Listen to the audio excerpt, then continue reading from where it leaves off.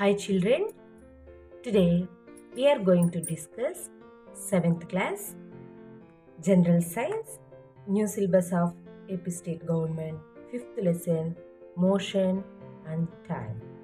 Let's start. Improve your learning, fill in the blanks.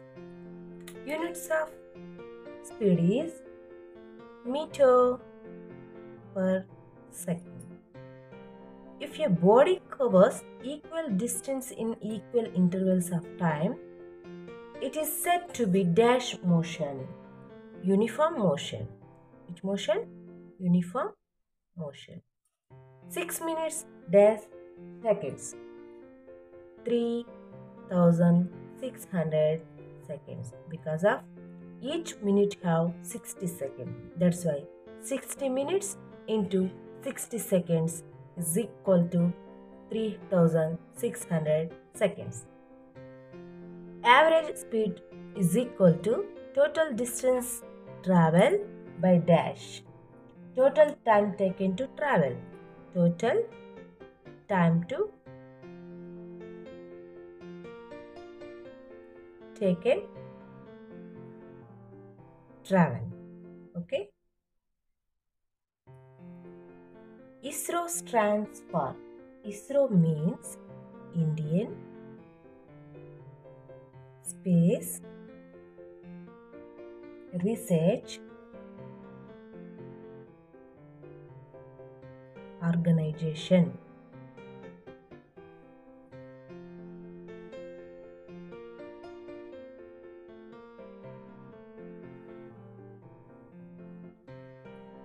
So, geostationary satellites are used for dash purpose. Geostationary satellites are used for communication purpose. Which purpose? Communication purpose. Okay.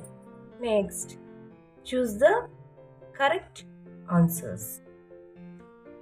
The correct relation between speed, distance and time is A. Speed is equal to distance by time. B. Speed is equal to time by distance. C. Time is equal to speed by distance. D. Distance is equal to speed by time. The answer is A. Speed is equal to distance by time. What is common in the following? Motion of the propeller of a flying helicopter, the hands of a watch, motion of a giant wheel. A. All are examples of translatory motion. B. All are examples of oscillatory motion. C. All are examples of rotatory motion. D. A and C. The answer is C. All are examples of rotatory motion.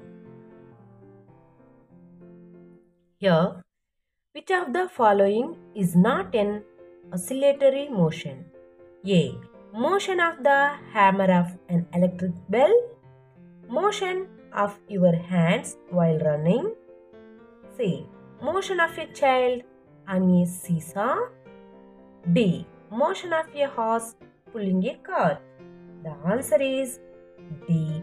Motion of a horse pulling a cart. Which of the following statements is not correct? A. The basic unit of time is second. Every object's motion is uniform. C. 1 km per hour is equal to 5 by 18 meters per second. D.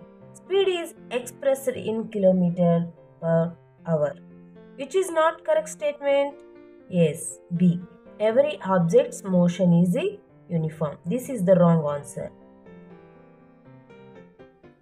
Next, matching. A. Rotatory motion. B. Oscillatory motion. C. Translatory motion.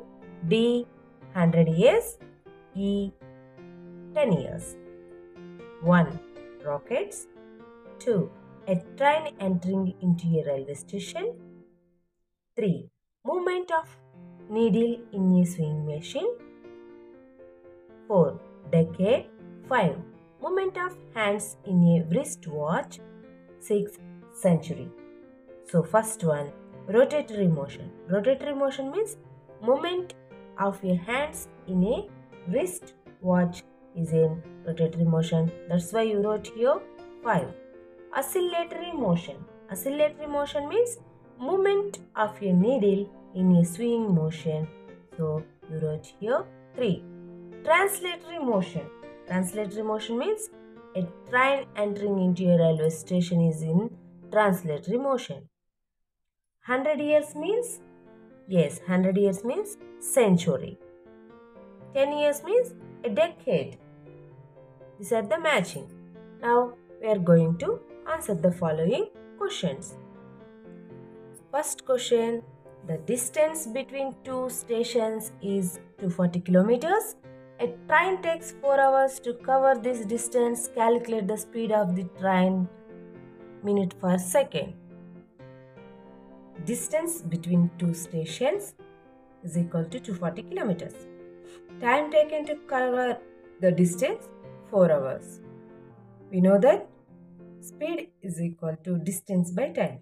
So you wrote 240 kilometers per hour is equal to 60 kilometers per hour. 60 by 5 by 18 is equal to 16.66 meters per second. That's why 1 kilometer per hour is equal to 5 by 18 meters. Second question. Can an object possess translatory and rotatory motion at the same time? Give an example. Yes, an object can possess both translatory and rotatory motion at the same time. Example, the cycle tire moving in a straight line possesses both translatory and rotatory motion. Rolling ball on a flat ground also possesses both translatory and rotatory motion. Third question, in a sewing machine used by tailors, mention the type of motion of its spots when it runs. A. The wheel. B. The needle. C. The cloth. Answer. In a sewing machine, motion of its spots when it runs, the wheel is in rotatory motion, the needle is in oscillatory motion, the cloth is in linear motion. Fourth question. Write the motion of different parts of a bicycle while it is in motion. A. The wheels. B. The cycle chains. C. The pedal with its arm. D. The movement of the rider along with the bicycle. While a bicycle is in motion, the wheels are in rotatory motion. The motion of cycle chain is in rotational. The motion of pedal with its arm is in rotational. The movement of the rider along with the bicycle is in translatory motion. Fifth question. John tied a stone to a string and whirled it around.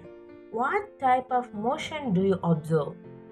We observe rotatory motion. The motion of stone follows a curved path with John's thumb and forefinger has a fixed center. What are uniform and non-uniform motions? Give 4 examples for each type of motions. Uniform motion. If your body covers equal distance in equal intervals of time, then the body is said to be in uniform motion. Example, movement of hands of a clock, rotation of earth, revolution of moon around the earth, the fan in air cooler running at fixed speed, revolution of earth around the sun, blades of a propeller. These are the uniform motion. Non-uniform motion. If your body covers unequal distance in equal intervals of time, it is said to be an non-uniformal motion. Example, a boy cycling in a crowded place, movement of housefly,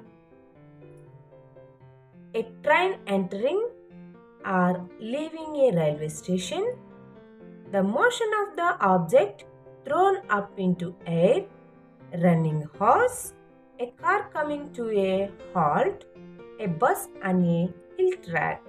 These are ununiform motion. Seventh question.